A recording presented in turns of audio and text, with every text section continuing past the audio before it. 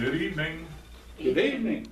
We have talked so much recently about the second coming of Jesus and about judgment, and I thought tonight would be a good time to look at some good things about God, some more positive things, even though judgment really is going to be a positive thing about God, but just something more cheerful than the judgment, death, Hades, heaven, and hell. So we're going to look at three pictures of God tonight from Psalm 65. Now, someone said that a picture is worth 1,000 years, and we know that we read the Bible and understand we don't have pictures in the Bible. They come from Bible times, and we have no pictures of God. But we do have word pictures in the Bible about God. It shows what God is like, not what he actually looks like, but just what God is like. And this particular psalm, Psalm 65, gives us three word pictures of God. Number one, the first word picture that we get is God is our merciful Redeemer. That's a wonderful word picture. However you want to get it formulated in your mind, to think of somebody who is redeeming you. And the redemption story in the Bible comes from the slave markets. That if a person was a slave, he needed to be redeemed if he was ever going to be free. He was captured, he was put into slavery, and the only way he could get out would be to be redeemed. We'll talk more about that in a moment. But the psalmist praises God for constant communion and sovereignty. Constant communion. God is in constant communion with us because of, we'll talk about nature around us, the evidence of God around us. We also have God's Word that is there, but His sovereignty, the control that He has over everything. And it's a wonderful thing that God gives us free will. He lets us walk away from Him if we actually choose to. That's not what He wants, but He allows it to happen to us. But look at Psalm 65, verses 1 and 2. Praise is due you, O God, in Zion, and to you shall vows be performed. O you who hear prayer, to you shall all flesh come. Now, it's talking about you who hear prayer, to you shall all flesh come. That's talking about the sovereignty of God. But praise is due Him, and the most typical way that we praise God is with our voice, whether it's the songs that we sing, whether it's telling the story of Jesus, talking about God. But that constant communion, there's something going on back and forth. So when we talk about worship, worship in spirit and truth begins with a desperate sense of our need for God. If we don't understand we've got a desperate need for God, then our worship really isn't going to be anything other than just a show that we're putting on for somebody. And I think there's a lot of people in this world. I know that, well, I don't want to say what I know. I think sometimes about what I see going on in the world. And I can't help but think of some of the great singers who sing songs around Christmas time about Christ the King. And I know that they don't mean it, because their religion doesn't believe that Christ is King. So how could they sing those songs beautifully? But yet we know they don't believe it. It's not from their heart. They're just doing it to make money. That's basically what it is. So they don't have a desperate need for God. So if they sing those songs, even if they sing them beautifully, they're not worshiping God. And they're not worshiping Jesus Christ. So worship in spirit and truth begins with a desperate sense of need. And we can sing prisoner behind a few bars and looking for the key, But if we have it with we do it with a desperate need for God, that's something that pleases God. That's what God desires. We have a God who hears our prayers. We have a God who forgives our sins. He's our merciful Redeemer. Often the least people know about God, the least that they do know about Him is, well, God answers prayers. I know that about God. God answers prayers, so I'm going to pray because God answers prayers. Well, what does God want you to do so that He will answer your prayers? I don't know. I just know God answers prayers. That's the least they know. God answers prayers. And sometimes that's good because, once again, we go back to that, I've got a desperate need for God. If that's the case, God's going to hear that prayer. Now, He may not answer it in the way that they want it answered, but at least He's going to hear that prayer and consider it. Well, God has redeemed us, Christians, from our slavery to sin. We can't be saved if we weren't lost. And we're not lost until we sin. But when we sin, we become slaves to sin. So God has redeemed us from our slavery to sin. Look at verse 3, Psalm 65.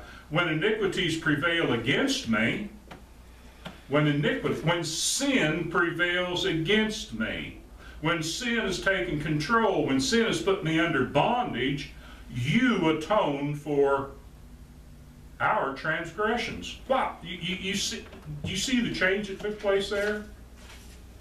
When iniquities prevail against me, you atone for our transgressions. It's singular, personal, and then it's our as a group. That seems strange, doesn't it? That's not something you would normally, how would say? It should be, when iniquities prevail against me, you atone for my transgressions. Excuse me. Well, that's true. But then again, Jesus died for me, but He also died for everybody who will come to Him. It's a corporate thing, even though it's personal for each and every one of us. And this is slavery. It's slavery when iniquity prevails against it. It's slavery like being captured in a war. And instead of being killed, slaughtered, you are granted the right to continue to live if you'll be a slave. Well, yeah, I'll be a slave rather than die. Yeah, make me a slave. So the only hope that a person who has gone into slavery because they've been captured in war, the only hope they have of ever being free again is if somebody redeems them, gets them out of that slavery. They don't have the resources to do it. They don't have any money. They don't have any power. They're slaves. So they've got to rely upon somebody else. They have to have a relative who can come and give gold or silver or whatever to redeem them, to purchase them and set them free. Or a good master who says, you know, you've served long enough, I'm going to let you go free. Emancipate you. Okay? How often does that happen? Well, our God is both a relative and a good master. Our God, we call God our Father, but we have to understand also that God's Son is our older brother. So we have a relative who is willing to redeem us. And He's a good master because the Lord is also our master. So He is our Redeemer. Titus chapter 2, verse 13, the second part of that, and then verse 14, our great God and Savior Jesus Christ, who gave Himself for us to redeem us from all lawlessness, and to purify for himself a people for his own possession who are zealous for good works. Jesus Christ gave himself for us to redeem us. How did he redeem us? By giving himself for us. And we talked about it from Ephesians chapter 1:7, he redeemed us with his blood. Giving his life is how he redeemed us. So God has redeemed us from the slavery of sin and paid an ultimate price for it. And there are blessings. There are blessings because we have been redeemed. And this psalm talks about that also. Verse 4, blessed is the one you choose and bring near. Well, who does God choose to redeem? Well, Christ paid the price for everybody, but not everybody's redeemed. Who's redeemed? Those who accept the redemption price by believing and obeying the gospel of Jesus Christ. Now, it was a little bit different for the people back in David's day. We understand that. I'm bringing it into our time period. But blessed is the one you choose. Oh, who has God chosen? The ones today, the ones who believe and obey the gospel. He chooses to redeem those. He doesn't choose to redeem those who do not believe in him, and he doesn't choose to believe those who refuse to obey the gospel. And he doesn't continue to redeem those who forget or refuse to remain faithful unto death. We continue. Blessed is the one you choose and bring near to dwell in your courts. We shall be satisfied with the goodness of your house, the holiness of your temple. The holiness of God's temple. To dwell in his courts, the goodness of his house, the holiness of his temple. Think of the courts, his house, the temple, in our time being the church, the courts, the courtyards. Usually the courtyard of something's a pretty fascinating place, isn't it? It's kept clean and beautiful so that you want to approach it. And the house of God, what an amazing place that must be. And the temple, the church. And the church is the people, and it's set apart. The holiness of it, the goodness of it, the beauty of it, all of it's there. Now in the Old Testament, God was separated from the people. Remember we talked about it this morning, how in the tabernacle, in the temple, there was a curtain, and God's presence was on one side, and the only person who could go in there would be the high priest one time a year, but he could only go in there when it was full of incense smoke and only with blood. He couldn't see even what was in there, really. One day a year. But for us, Ephesians chapter 4 and verse 6, this is in that one section, that unity section. There's one God and Father of all, who is over all and through all and in all. We're not separated from God because God is with us and God is in us and God is over us. There's a close relationship, a symbiotic relationship that is there that wasn't there in the past. But David, the psalmist, at least here, is able to talk about that relationship that they had even when there was that separation, that curtain of separation. So what a tremendous access we have to God that even someone like David didn't have, and the rest of those patriarchs back in the olden days. So God is our Redeemer. He is also our mighty Creator. That's a second word picture that we get here. And the psalmist draws our attention to this in 3 points here. All right, number one, the orderliness of the universe is evidence of God. In fact, the Psalms tell us, the heavens declare the glory of God and the firmament shows his handiwork. The evidence is there if we want to look at it and see it.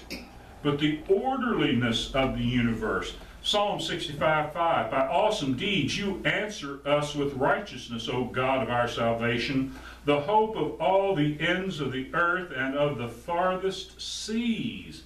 Go anywhere in this universe and the evidence is there.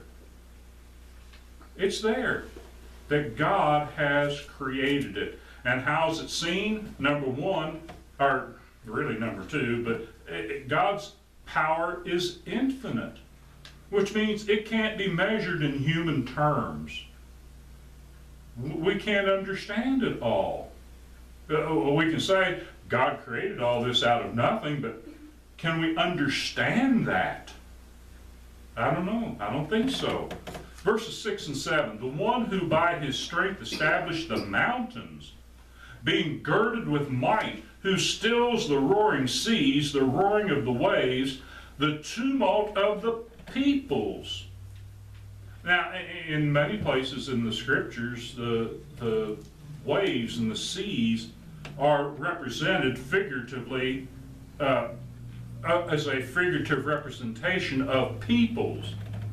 And peoples are always in constant tumult. Has there ever been a time of true just peace on the face of the earth?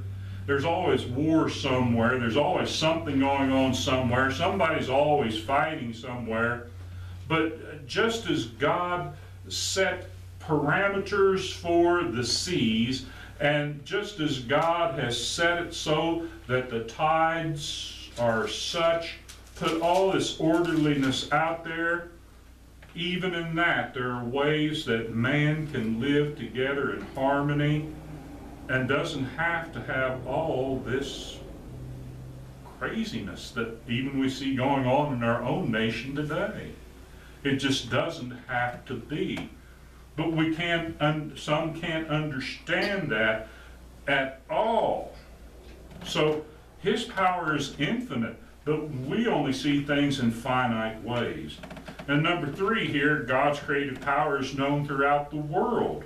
Again, from sea to sea and all around. Look at verse 8. So that those who dwell at the ends of the earth are in awe at your signs. You make the going out of the morning and the evening to shout for joy. Why do we have morning and evening? See, because that's the way God created the universe. That's the way God created this world that we live in. The earth goes around the sun. So we have, does the sun rise in the morning? No. Really? No. But from where our vantage point, it looks like it's rising, and in the west, it looks like it's setting in the evening. It's not really, but it's orderly because that's how God set these things in place. Romans chapter 1, verse 19 and 20. For what can be known about God is plain to them. What can be known, notice that? What can be known is plain to them, not that they know it, but it's plainly there, because God has shown it to them. For his invisible attributes, namely his eternal power and divine nature, have been clearly perceived ever since the creation of the world and the things that have been made. So they are without excuse. Why are they without excuse? Because what can be known is plain, but they won't look at it and accept it as being God setting this all in order.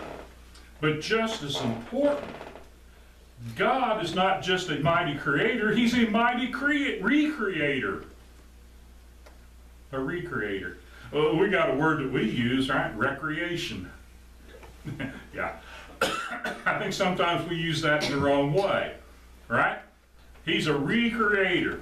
We are created in the image of God, but because we sin, we mar that image back to that original image. And that's what salvation is, a remaking of that image.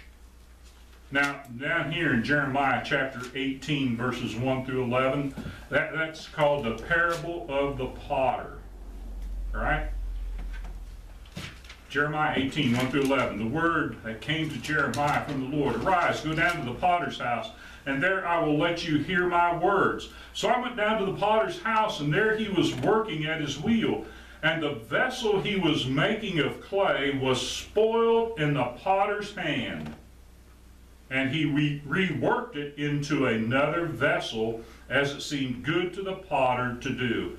So as this potter, you imagine he's got this wheel and he starts it, it's spinning, he's got this lump of clay, he starts to make a bowl or a cup or whatever, and he gets about halfway done and, messed up. So what does he do? Scrunches it down, starts over again. Okay? Now the rest of this talks about what the meaning of that is for Israel. Okay? God's going to remake Israel. Remember, I've told you that God judges nations in time and judges people in eternity. Okay? But just as there are cycles for individuals in life, there are cycles for nations too. And in Israel, Judah, really at this time, Judah was going to be smashed down, taken into captivity, and brought back 70 years later and be reformed because of their sins. But about 100 years before that, the northern kingdom of Israel was destroyed. But it didn't come back. It was what we talked about before, like the potsherd. It had become so hardened in its sin and idolatry against God that God took an iron bar and just smashed it and broke it to pieces. It never came back.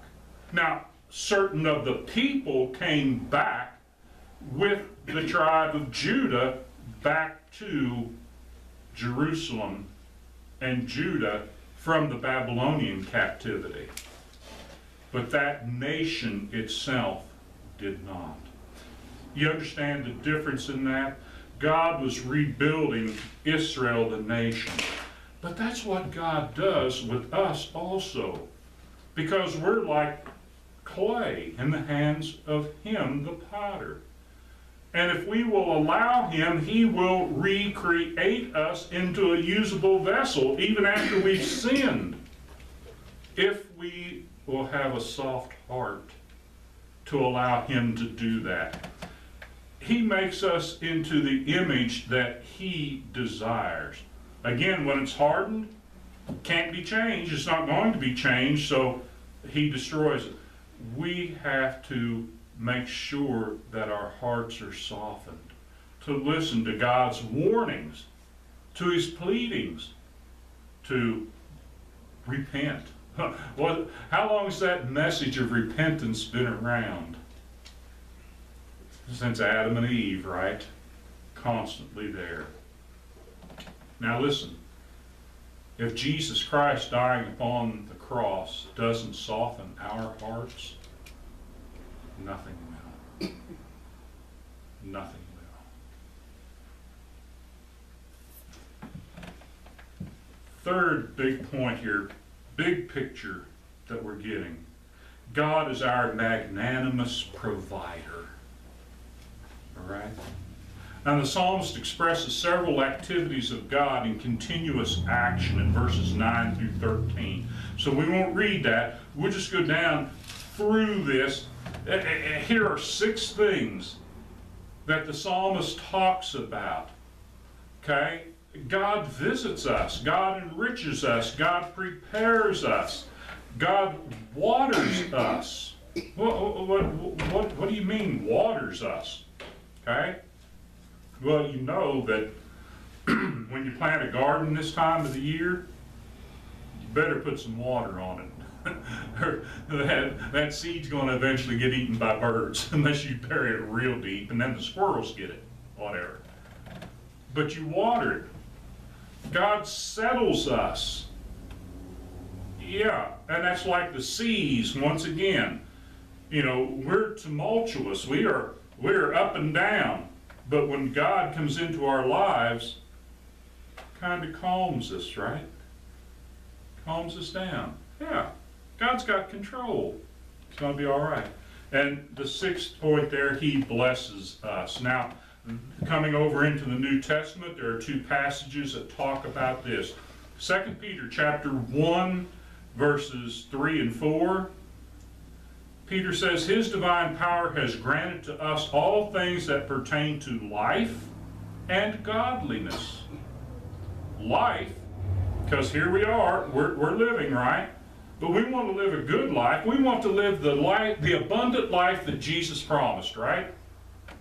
Well, we can't do that if God doesn't visit us, if God isn't enriching us, if God isn't preparing us, if God isn't watering us and settling us and blessing us. We won't have that abundant life, right?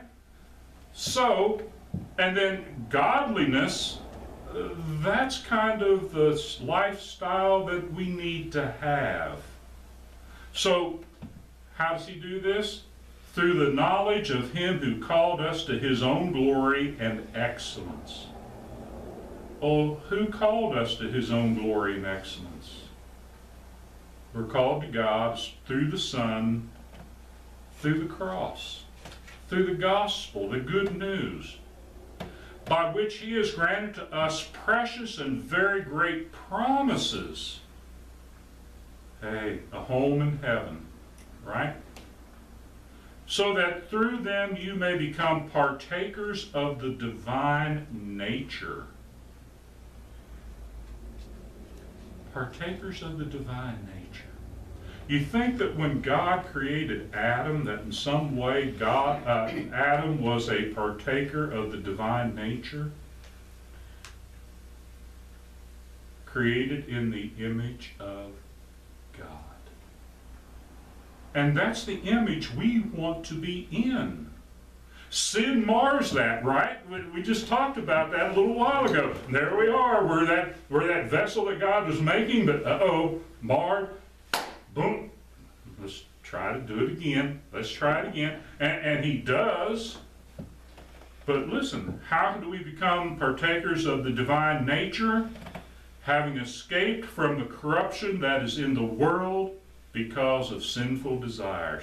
We've got to have, talked about it this morning, a metanoia, a change of mind, and epistrepho, a change of direction. A change of lifestyle, basically. So all these things God provides for us. Now we're working in that process. We're growing to have these blessings, these things come into our lives. Because God just doesn't heap them on us. God just doesn't throw them out there and say, there they are. I don't know. I don't even want to compare it completely to a Boy Scout working to get his Eagle Scout level. You got to do all these things. And not that that salvation is totally works related, but we've got to be adding things to our lives. And Peter talks about that in 1 Peter. Add to your faith virtue, and to virtue knowledge, and to knowledge self-control. All those things we've got to be taking in, and it leads to these things that God provides for us. The enrichment, the preparation, the being watered, the being settled. All those blessings. of a godly lifestyle. And Ephesians chapter 1 verse 3, blessed be the God and Father of our Lord Jesus Christ, who has blessed us, where? In Christ, with every spiritual blessing in the heavenly places. Yeah. See, we're not in the church because we're in Christ. We're not in Christ because we're in the church. We're in Christ, or we're in the church because we're in Christ. I'll get it straight here in a minute. Start over. Yeah. Yeah. It's a little confusing. It's almost like a tongue twister. We're not in the church. We're not in Christ because we're in a church. You don't join a church to be in Christ. You're in the church because you're in Christ. And when you're in Christ, He puts you in His church. It's His deal. The result of God's providence is abundant production from the earth. And that's what verses 9 through 13 talk about. Okay? And more than needed. All these things, you know, the growth, the food that you eat. Think of what Jesus talked about. Don't worry about what you're going to wear. Don't worry about what you're going to eat. Don't worry about shelter. You follow what Jesus said, and you're going to have these things. You don't have to be anxious about them, because He's going to tell you how to have a home, a house that'll be a home, how to have clothing, okay, how to have food. He's going to show you how to do that. You don't have to be anxious about it, like a lot of people. And more than what you need, so that you can do what? So you can share what you got with others. Yeah, what a great deal. Now, creation itself, that which God has provided us, praises God. That's what the psalmist says. Creation praises God. And I think there are other passages in the scripture that I also talk about that. But look at Psalm 65, verse 12 and 13. The pastures of the meadows overflow. The hills gird themselves with joy. The meadows clothe themselves with flocks. The valleys deck themselves with grain. They shout and sing together for joy. Where's the praise? Coming from creation to God because of the orderly universe that He has created. You know, you plant typically in the springtime, except for winter wheat, you plant that in the fall and it comes up in the spring. But typically you plant something in the spring, it comes up and through the summer and into the fall. But there's an order to everything that is there. But you think about it, the wind whistling through the trees, the rain when it comes drumming on the roof, the birds singing in the early morning, the coyotes howling as the sun sets. All of those things are nature praising God for the order that He has set in the universe. And if nature so praises God, should we not also be praising God for His great blessings that He gives? And the orderly universe that He has given to us? Do we not have more to be thankful for than any other part of God's creation? Because we have that hope of the forgiveness of sins, the hope of eternal life. Amen. God redeems us to recreate us.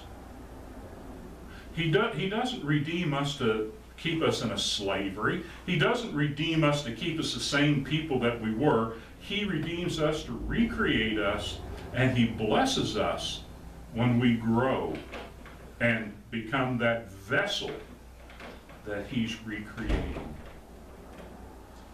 That's the end of the lesson. I run out of stuff. Thank you for your time. Thank you for your attention. Anyone has a need, make that request known as we stand.